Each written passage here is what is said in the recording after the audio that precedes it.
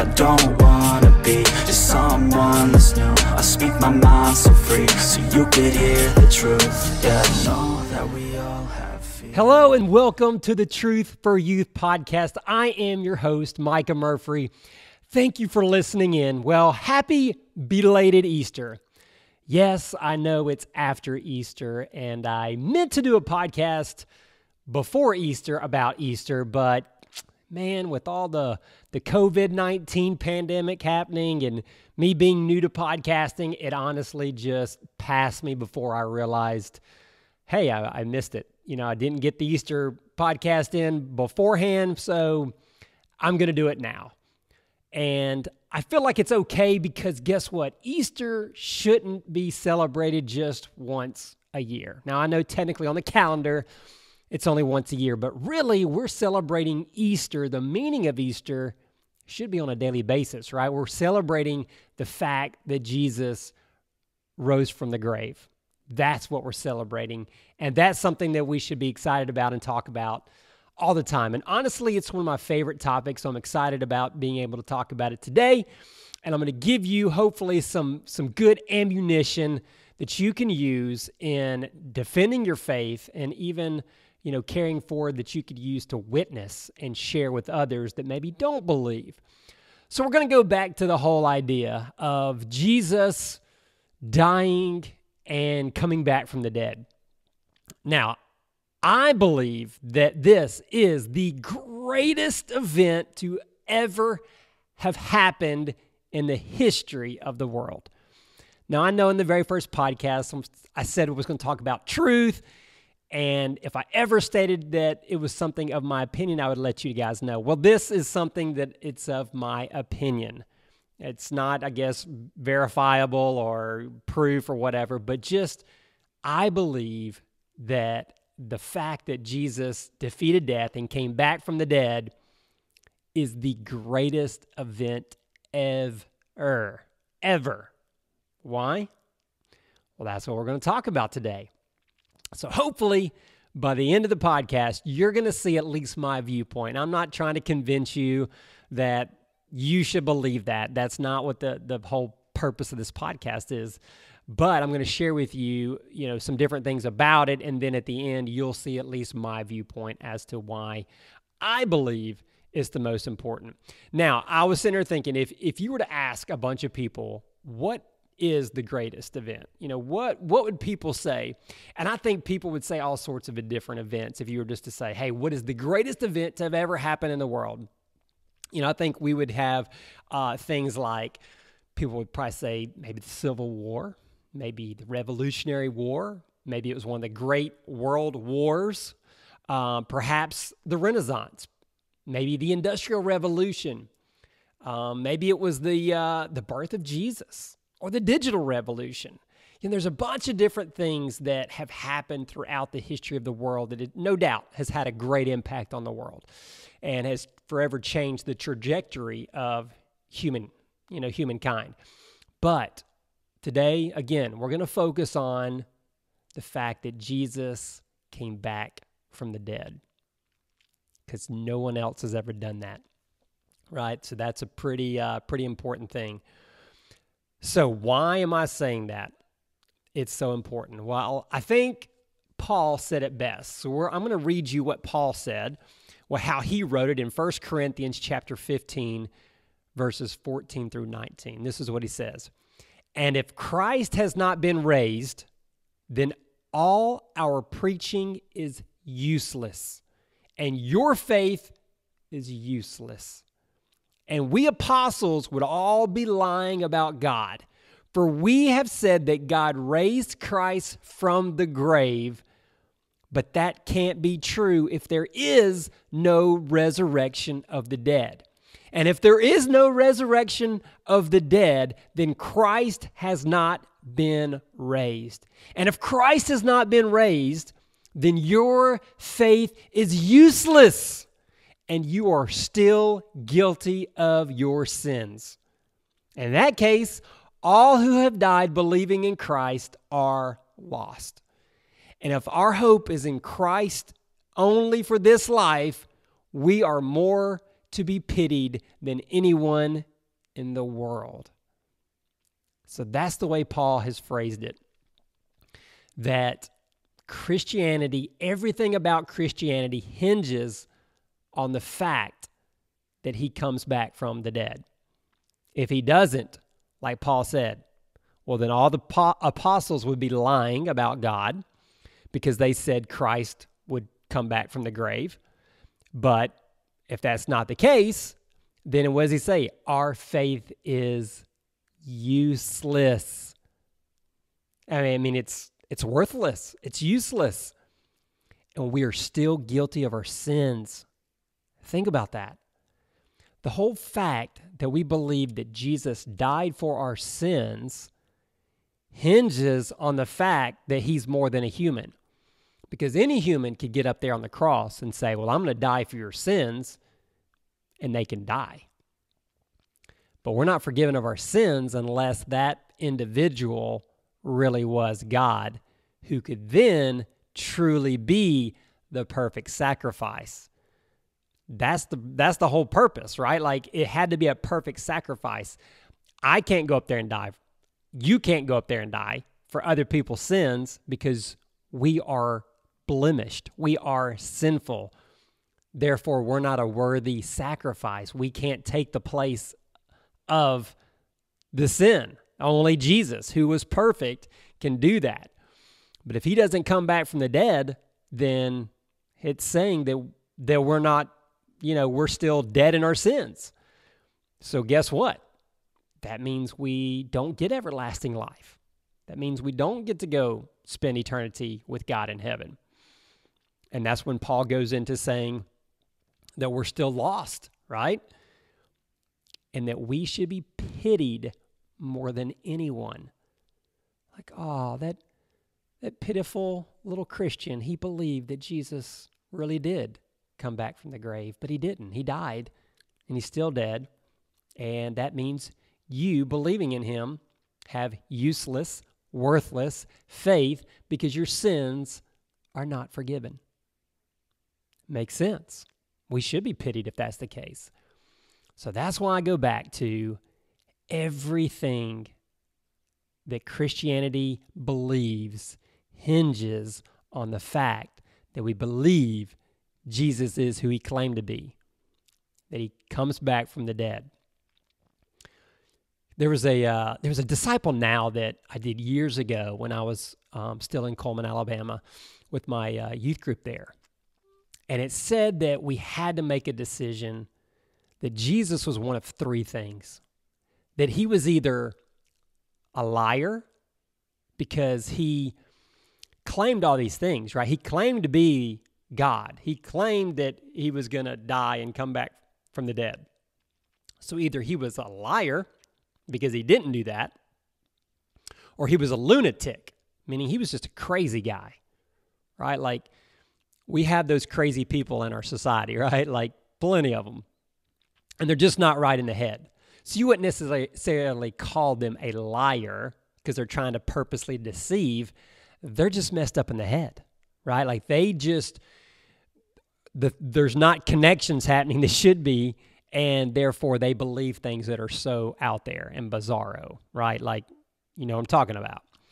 So he was either a liar, he was truly trying to deceive people and tell people he was somebody that he was not, which again, we have plenty of those people in our society as well. He was the lunatic that just crazy, he believed that. Or he was Lord, meaning he really was who he claimed to be. And he has to be one of those three. Like, everything can fall into those three categories. He can't be one or the other. He has to be one of those, right? So everybody has to make a decision. You got to decide which one is he. And that was the purpose of that disciple now. Are you going to decide if he's a liar, a lunatic, or Lord? But you've got to make a decision. And that's where we come back to this whole thing. Like, Jesus made all these claims. And based on the resurrection, if it happened or not, kind of tells us, was he a liar? Was he a lunatic? Or was he truly Lord? So we're going to look at this. And again, something that I want to hit on is Jesus is claiming that he can come back from the dead, okay? And if he does, okay, if we believe in the resurrection, then that distinguishes him from everyone else and every other religion out there, right? Like all the other world religions, they have their prophets or they have their founders or whatever, people that they look up to or whatever, right? But none of those people, right? Look at the Mormons have Joseph Smith. He didn't come back from the dead. Jehovah's Witnesses, they have Charles Taze Russell. He didn't come back from the dead. Islam has the Prophet Muhammad. He didn't come back from the dead. Buddhism has Siddhartha Gautama. Hopefully I'm pronouncing that right. You know, and so on and so on. You have all these various world religions. Guys, what distinguishes them? Those guys are all dead. They were human. They were 100% human, just like me and just like you. Jesus, however, with Christianity, not only was he 100% human, he was 100% God, and he proves that through the resurrection again. But did it really happen? Well, let's talk about some of the possibilities, okay? Like, what really happened? Now, first, I guess we need to go back to, was Jesus real? Was he a real guy? And most scholars, or pretty much all scholars, are going to tell you that yes, he was a real man, that he really did live, that he really did, make all these claims and all this, okay? But can we be 100% certain? Can we be 100% certain that Jesus really lived? Can we be 100% certain that Jesus died by crucifixion, that he, came back from the dead? Can we believe with 100% certain? Well, let me ask you this question. Can you believe with 100% certainty that George Washington lived? Can you believe with 100% certainty that man really did walk on the moon? Well, and you say, well, yeah, but think about that. Are you 100% sure? Or did you just read about that? Or did someone just tell you about that? Or we were just supposed to study that in school? If you really think about it, it's hard to be 100% certain about anything unless we were there to physically experience it. Now, none of us living today, we were not alive at this time, so we were not there to experience any of those things that I just talked about. Well, besides walking on the moon, but none of us were there in the space shuttle to see that, to witness that, right? We just heard about it maybe, or watched a video of it. But it's pretty interesting if you watch some YouTube videos and some other stuff, like how that could be recreated in a Hollywood studio. So, I don't know. I'm not saying we did or did not. I'm just saying that there's enough evidence out there that will put a little bit of a doubt in your mind, and that's what I'm getting to. If there's a little bit of a doubt, which means you're not 100% certain. And again, we were not there. So, for all these events that we study in history books and all this other stuff, how do we know those things? Well, we have to, since we weren't there firsthand experience, what's the next best thing? Contacting other eyewitnesses, right? Talking to other people that were there that experienced it. And that's how you get history, right? That's how history books are written and documentation. Hopefully, the better history that we have, the better documentation is coming from eyewitness accounts.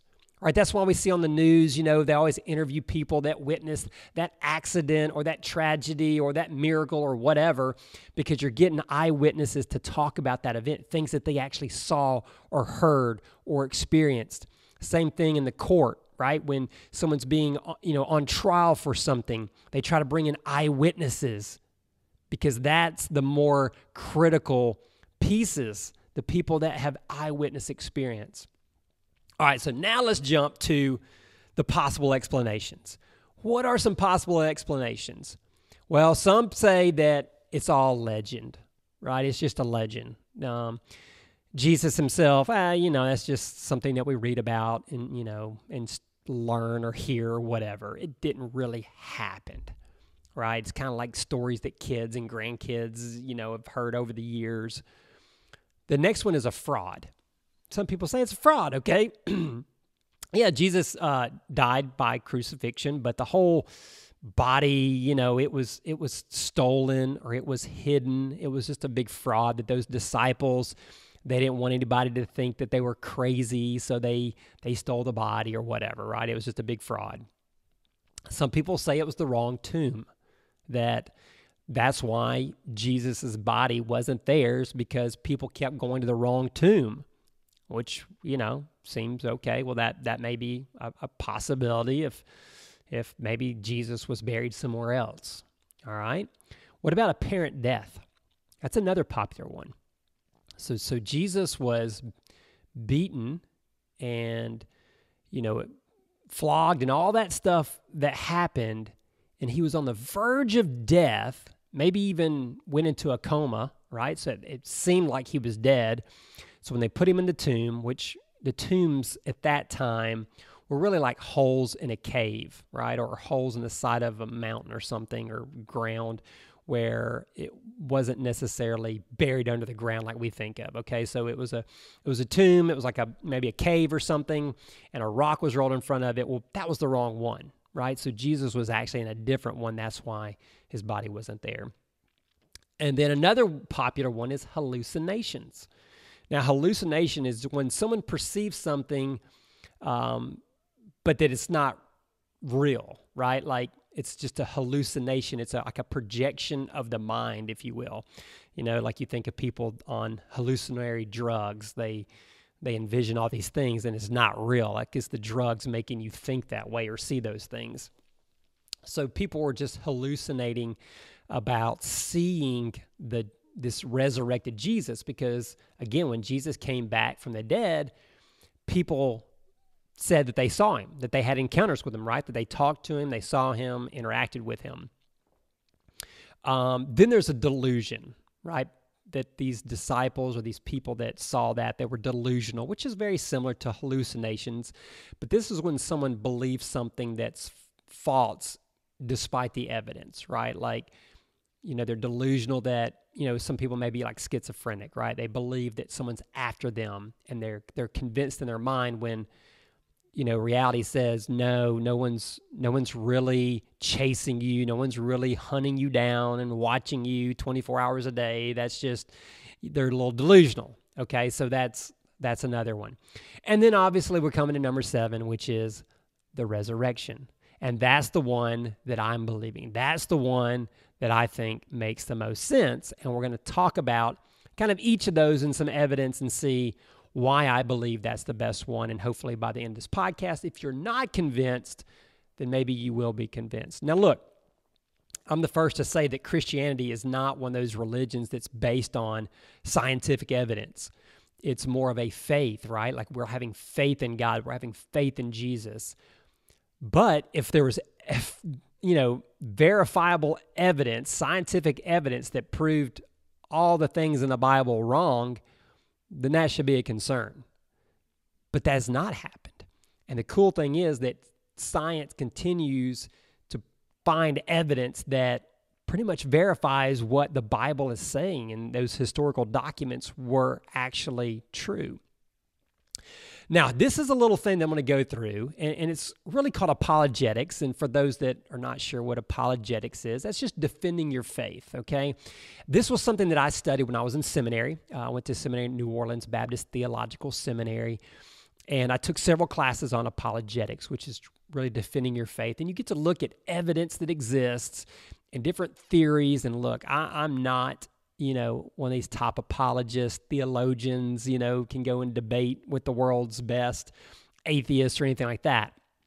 But I got to study under some great ones, and I got to go and listen to some conferences and read and study some of the great works that some of the great ones are out there. Bob Stewart, Mike Licona, Gary Habermas, they're all William Lane Craig, all these guys I got to hear and I got to study under. And honestly, it became a passion of mine. So I love apologetics. So the material that I'm about to share with you is something that I learned when I was in seminary. So I can't take credit for this great, massive work, but I'm going to give credit where credit is due. And the main ones that I'm going to talk about today actually come from Mike Licona and Gary Habermas. They did an amazing study, research on the resurrection of Jesus. And so I'm able to take some of what they've learned and what they've studied, and I'm going to share that stuff with you. All right, so here's the thing. If we're looking at evidence, okay, we got to look at facts. So if we cannot be 100% certain that an event happened in history, what do? Well, we go back to what I just said earlier. We have to look at the evidence. We have to look at the eyewitness accounts. Now, of all the scholars, the experts in the field of study that have studied Jesus and have studied the resurrection, they're going to tell you that there are certain facts that exist, that there's just no question, okay? The top three are that Jesus really did die by crucifixion, that's not even a doubt, that's not even, whatever. Like even non-believers, non-Christians that do not buy into the whole Jesus thing, the ones that have studied this, they tell you that that is a true fact in history. There's enough evidence that says that there was a man named Jesus and he really did die by crucifixion. All right, there's another one that Jesus appeared to several people, right? That he appeared to a guy named Paul. Now, Paul was an enemy of Jesus. Okay, so what they're saying is they're not saying that, yes, Jesus definitely appeared to him, but they're saying that Paul believed that he had an encounter with the resurrected Jesus, that he believed that. So that's what they're saying. They're not saying that, yes, that's a definite fact. Okay, so hopefully you understand that. But the experts are saying that Paul, the man Paul, he was a legit guy also in history, and he hated Christians, and he had this transformation that happened after what he believed was an encounter with the resurrected Jesus. And that Jesus' disciples, they too believed that they had an encounter with the resurrected Jesus. Okay, so this is similar to the other one, but it's the fact that they believed. Okay, so not saying that they did actually see resurrected Jesus. I'm just trying to make that clear because that can be kind of confusing. All right, so those are three facts that like 99% of all the scholars say are true about this whole Jesus, okay? And then we're going to start piecing things together now. But I'm going to give you two more that 75% of the scholars say is actually true, okay? And that is that there was an empty tomb and that James, who was the half-brother of Jesus, he was skeptic. He was a skeptic of Jesus being the Savior, but all of a sudden he changed when he had what he believed was an encounter with the resurrected Jesus. All right, so those are 5 facts that 75% of all the scholars that are studying this, Christian, non-Christians, are saying are actual historical events. So now what we have to do is take the evidence and try to say, based on that evidence, this is the most plausible theory for those events. Now, let's look at some of the things that we talked about in the beginning. I went through some of the most popular beliefs about the resurrection of Jesus, like what actually happened. All right, I talked about 7. 6 that were against it, the 7th one being the resurrection. So let's kind of take each one of these and look at it a little bit more specific. All right, so if it was just legend, just a legend that Jesus, was this prophet, Messiah, or whatever, that he claimed all these things, but he didn't really do those things, right? Because it was just a legend. Well, we go back to some of those facts. The very first fact is that there really was a man named Jesus, and he really did die by crucifixion. So it can't be legend. Now, the part about the resurrection maybe could be legend, but Jesus himself was not just a legend, all right? He was a legit individual. What about fraud? A lot of people believe this one. So let's talk about this one a little bit. So fraud. All right. So you have these disciples, right? They were following Jesus. They'd given up their livelihoods, they'd given up their careers, and they began following Jesus everywhere he went. They believed him. They lived with him and did life with him. And now all of a sudden he's taken into custody. He's beaten and whipped and just humiliated and then sacrificed on a cross. So now you have these disciples where their leader's gone, and now they're like, uh-oh, what do we need to do? Like, this was our leader. We look bad. We claimed that he was the Messiah, but yet he just died, right? And he looks human, and now we're left without anything. So let's see if they can pull off this massive fraud. All right, so at this point, there's 11 disciples because the 12th, Judas, commits suicide. So now there's only 11. So these 11 individuals have got to pull off a pretty amazing feat, all right? They've got to steal the body, and then they've got to go on with their lives and never tell anybody what they've done. Now think about this. In the history of all the various frauds and schemes and scandals, someone always squeals, right? Like someone always spills the beans. Someone always talks. It just never happens where everyone goes to the grave with the same secret. It just doesn't happen, right? Like, the police love to turn one against the other when they're investigating a crime or something. It's like, hey, you get to go free, or maybe you only get a shortened sentence of only like 6 months if you'll speak and tell us who all was involved. And almost always someone talks, right? You can look at the mob, you can look at the mafia, gang members, political schemes that have happened, Watergate, all that stuff. Like someone always talks. So you're telling me that these 11 guys were able to pull off this fraud and no one ever talked. Now, that's hard to believe, but now let me throw something on top of it. These guys were tortured and beaten, thrown in jail, and killed for this fraud, if it's a fraud. Now, I don't know about you, but I can pull off maybe a joke or a scheme or something to some extent. But the moment someone starts, A, to throw me in jail, or B, they start beating me and whipping me and stoning me and going to behead me, I'm talking, buddy. I'm going to tell you, okay, it was just a joke, or it was just a fraud. Like, that did not really happen, right? Now, for one or two of those people to go to die for a fraud, maybe. All 11? No way. It's just hard to believe.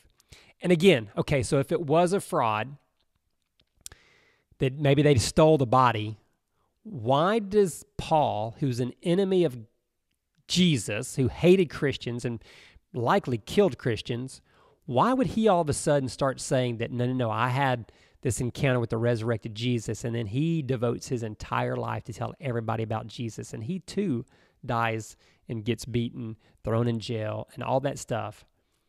Why would he go through all that if the disciples were the ones that pulled off a fraud? Look, just because a tomb is empty and just because, whatever, that's not enough for Paul to believe. Paul believed because he had an encounter with the resurrected Jesus. All right, there's the wrong tomb theory. Okay, so that I think we pretty much have killed the fraud theory. And now let's look at the wrong tomb. Okay, so they put Jesus' body in the wrong tomb. Or the people looked in the wrong tomb. One of the two. That sounds good on the surface, but that's not why people change their lives. That's not why Paul doesn't care if the tomb is empty. He could be like, okay, so some thieves stole the body or whatever, or it's the wrong tomb or whatever.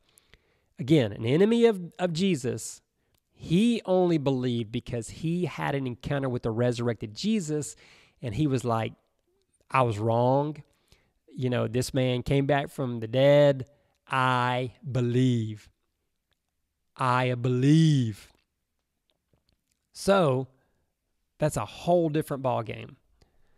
Now let's look at apparent death. And again, James was the same way. James was a skeptic on the wrong tomb, so it doesn't work just for Paul, it's for James as well. Apparent death. Well, we go back to the very first thing that we said. The very first thing that we said was Jesus really died by crucifixion. There's not an apparent death. Okay, so that can be ruled off based on the very first one. And again, if you think about it, okay, so let's say Jesus was in a coma and whatever, and let's say he really did come back, he comes to, he wakes up, he moves the stone out of the way or whatever, and he gets out of the tomb, and then he starts appearing to everybody. What would people be saying? They would be saying, oh, dang, Jesus is messed up. We got to get him to a hospital, right? We got to get him to some doctors. We got to get him patched up. Look at the blood loss. Look at the bruises and the beatings and the broken bones or whatever. We got to get this man healed up. No, they saw a glorified body. They didn't see a nearly dead Jesus. They bowed down. They praised him. They worshiped him. They knew because it looked different. I mean, obviously, it was still Jesus because they recognized him, but it wasn't a half-dead, almost dead Jesus. It was a glorified Jesus. Now, let's look at hallucinations, right? This is when someone, again, perceives something that is present when it's not, right? Like you think you see it, but it's really not there. Okay, so maybe one or two people hallucinated that they saw Jesus, but you know what? Jesus showed himself to over 500 people. Over 500 people. So let's say you had a group of people that were all strung out on drugs and they started hallucinating. They're not going to hallucinate about the same thing. Maybe one or two of them would, but I doubt that. But even if that one or two of them did, you're going to tell me that over 500 people hallucinated the same exact hallucination? No, hallucination is individual. And that's kind of very similar to delusion, right? So that's the last one that we're looking at as far as possible explanations. If someone is delusional, again, the delusions are individual as well. So you're not going to have all these people that are all delusional. All disciples are delusional. They're all hallucinating the same thing. It just doesn't hold up. And again, why in the world would James, who is a skeptic, why would he be hallucinating about this? Why would he be delusional about this? Paul, an enemy, why would he be hallucinating? Why would he be delusional? It doesn't make sense. It doesn't add up. And if they're hallucinations and delusions about Jesus appearing to them, Jesus' body would still be in the tomb, but it's not. So it doesn't account for the tomb being empty unless you start trying to combine all these different theories, and then it's just crazy. Someone stole the body and there was hallucinations and there was fraud. Once you start piling theory on top of theory, it loses validity and reliability very, very quick. So if you look at all the different facts, I challenge you to come up with a theory that takes all those into consideration. You can't do it. I've tried. Other people have tried. There's just no plausible theory that takes all 5 of those facts into consideration other than Jesus is who he claimed to be. Jesus really did come back from the dead. He really was the resurrected Messiah. Now, if that's the case, then that changes everything, right? Like I said earlier, no other religion has had that.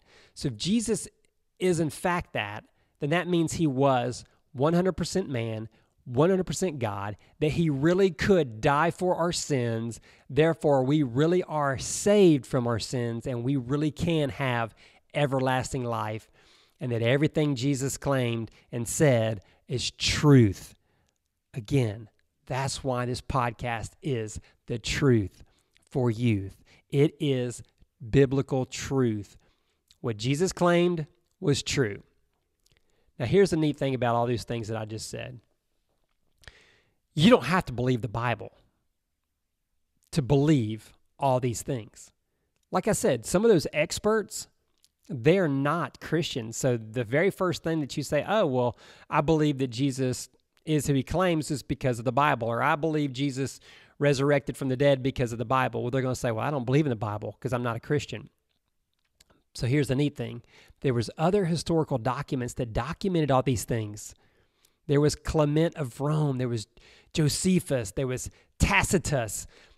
And the last two, Josephus and Tacitus, they weren't even Christians. They were just historians in the late 1st and 2nd century who wrote about these things. So it's not just a Bible thing. And that's the awesome news for other Christians. We don't have to be solely dependent on the Bible. We can be confident in our faith because there's other historians that wrote about Jesus and wrote about his miracles and wrote about the events of his life, and that we can believe because of other evidence. And that is the awesome thing. But it goes back to what I said. Look, Christianity is not meant to be a scientifically proven religion. It's meant to be faith-based, right? We have to have faith. We don't tangibly see God. We can't tangibly touch God or Jesus. Not now, maybe back then, but we can't now. So we have to have faith and believe that he is who he claims to be. And I don't know about you guys, but I know in my life, there's just things that I've experienced and things that I know that God is real, even if I don't have all this evidence, even if I wasn't, studying apologetics and didn't know about this stuff. I know from my own personal beliefs and experiences that God is real. He's done some remarkable things in my life. He has touched me. He has changed me. I've felt his presence by the Holy Spirit in multiple ways, and you just cannot deny that. I cannot deny that anyway. And I know others believe the same thing.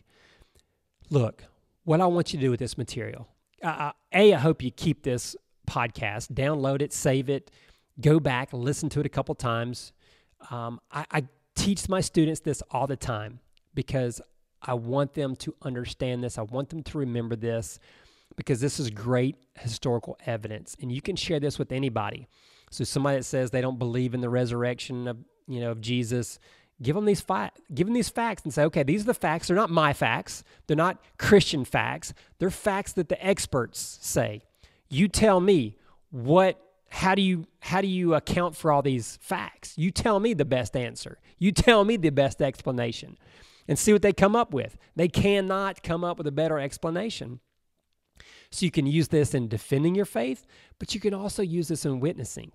Man, I got to use this one time. I was actually coming back from class. I was actually coming back from seminary in Birmingham late one night. I was driving back to Coleman, and I'm not going to go into the full detail of the story, but I wound up picking up this hitchhiker. I did not want to, but I just really felt God saying, you need to pick this man up. So I actually turned around on the interstate, drove back, late one night, picked up some random stranger. Do not encourage you guys to do that. But I picked him up and I started taking him. I took him like an hour because I had like an hour drive. So I took him as far north as I was going. But during our talk, it was neat that our conversation opened up and I used this very thing to share Jesus with him. Because he started saying, well, I don't know, how can you believe that stuff? And I said, well, there's actually some pretty cool evidence out there. And he's like, really? Like what? And I started sharing with that. It's like God opened the door, and I knew that there was a purpose for God, bringing me to this man and taking this man. And so I shared with this with the man. And, I don't know what happened to that individual, but I shared this with him, and he seemed pretty amazed, and he was pretty thankful. So again, you can use it as a witnessing tool also. Guys, but I just want you to try to equip you. I want you to have confidence. If you're a Christian, I want you to have even more confidence in Jesus really was who he said he was. So that should make you a stronger faith-based Christian. Again, tools that you can use in, if you have a discussion with someone else that maybe is not a Christian, ask them about, well, how do you account for all these facts? What's the best explanation? And you can also use it as a witnessing tool. So guys, thanks for tuning in. Thanks for listening. Again, you would do me a huge favor by subscribing and downloading this podcast. Be sure to leave a little review if you are watching or listening on iTunes. I'm also making the videos available on YouTube, so you can go to my channel, Micah Murphy, on YouTube, and watch the podcast there if you prefer just to kind of watch it. So I encourage you guys to like it, share it with those that you think may benefit from it. I greatly appreciate it. People, I love you. Stay strong during this pandemic. I know it's still tough. Life's difficult right now. I get it. But this is a great opportunity for you to strengthen in your faith, continue to pray, ask God for help, for guidance during this time. And I believe all this will come to an end soon, and we'll be back to doing life together. Until then, guys, stay focused on Jesus. I love you. If I can do anything for you, please let me know. And we will see you guys in the next episode. Bye-bye. I don't wanna be just someone that's new. I speak my mind so free, so you could hear the truth. Yeah, no.